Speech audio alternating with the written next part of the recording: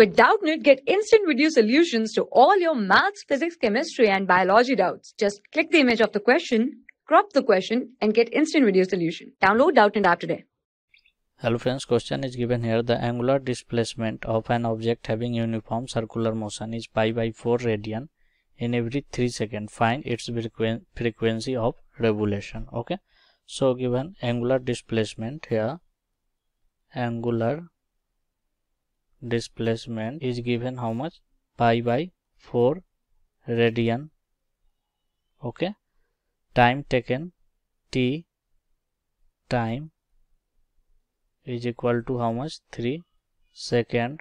Okay, so angular velocity omega will be how much? Angular displacement pi by 4 upon time is 3, that is equal to how much? Pi by 4 into 1 by 3, that is equal to pi upon 12. Okay, radian per second.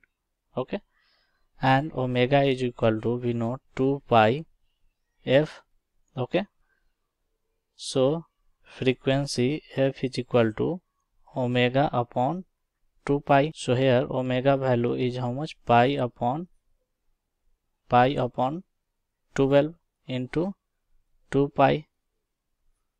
Here pi upon 12 omega value, so this pi and pi cancel, so frequency will be how much? 1 by 24 hertz. Okay, so this will be the value of frequency. Thank you. For class 6 to 12, IIT JEE and NEET level. Trusted by more than 5 crore students. Download Doubtnut app today.